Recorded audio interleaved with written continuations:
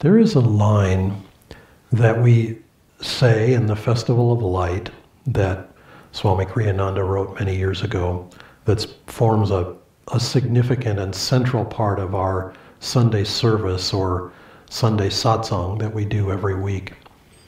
And the line is, "For lo, peace awaits you in the unknown."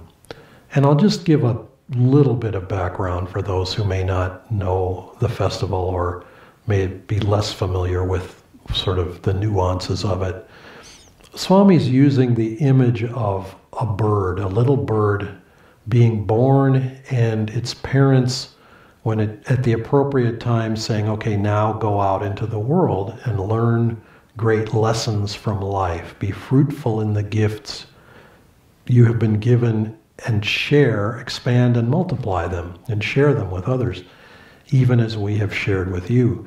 And the bird goes off and learns how to fly and feels pretty hoity-toity, feels pretty proud of the ability to fly, and then begins to be buffeted by winds. And this is, and this bird is sort of the image of the life of our soul, not just the life of this body, but the life of all of our lives, in a sense. How we grow, how we learn, and how we get knocked around. We get knocked around by the storms of life, and the little bird gets tossed around in this wind, and the wind says to him, look, stop fighting me. Let me add my strength to yours. And he does, and he soars high above the clouds. And then hours passed and night fell, and the little bird grew afraid. How, it cried, can I fly in this darkness? And the night whispered, fear not. For lo, peace awaits you in the unknown. Surrender to me and your strength will be renewed. And the tiny rebel surrendered and soon found the night's counsel to be true. Now, all of that is indicative of experiences that we all have in our lives. And so I'll just give an example from my own life. Many times I have been asked to move to a different place for work related, to take a position, somewhere in some other state perhaps. I remember moving to Seattle in the early 1990s to join the ministry staff there.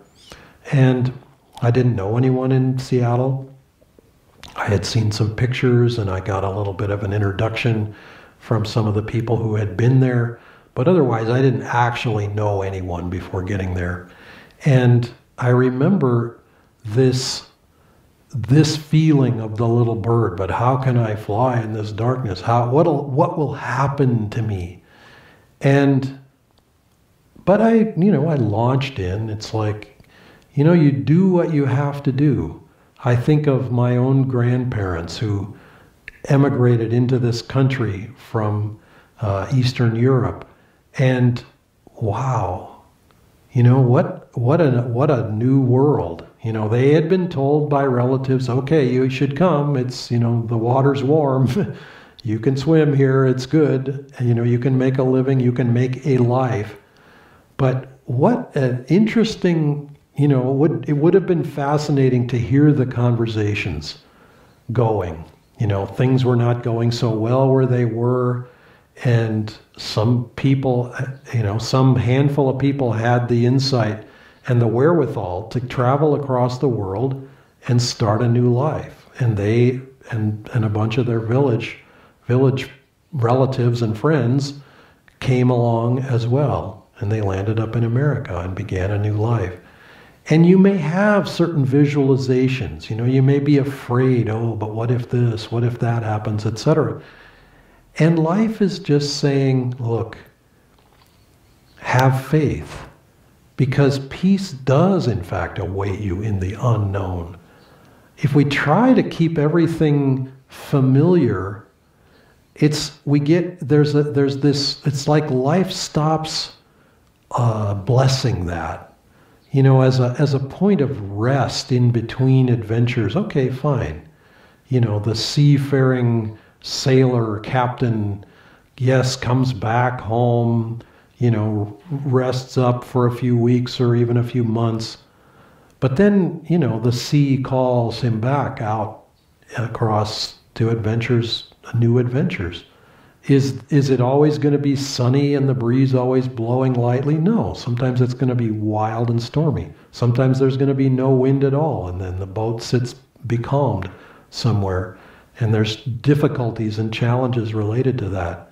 But afterwards, it's the challenges that we remember fondly, because we had to put forth the energy to grow. And so in our lives, especially when we're coming up against something big, I'll just give another example. I remember being asked to move to India. This was in 2003. And I had visualized going to India, perhaps more on the level of just a tour, a pilgrimage, a visit of some kind, because India is the home of our spiritual tradition in many ways. And, it's a natural dream. And so you have certain imaginings, certain visualizations of what it might be like to go. But I didn't know. And when the time came closer, it's like everything is narrowing towards the moment when you get on the plane. You've wrapped up all your life beforehand. It's all, it's almost like everything's passing through the eye of a needle, which is like the security process going through to get to the gate, and then, going down the jetway to get on the plane, and then getting on the plane, and, then you emerge on the other side, and it's like it all starts to open up again. And wow, it's never anything quite like what we visualize. We may have some deja vu experience where we've dreamed something before and it's a vision of the future. Those things do happen also.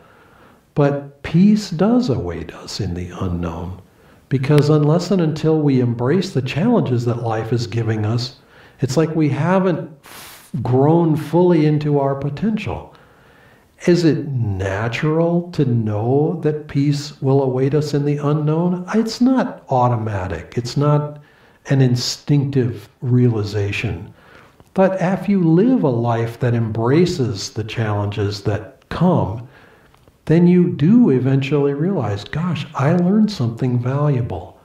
I experienced great blessing. I explored more of my own potential and helped others to do the same by doing so. And yes, I can add my testimony to those who have gone before me. Peace does await us in the unknown. We just have to be willing to explore that unknown with faith in order to find out that that is in fact the truth. Namaste.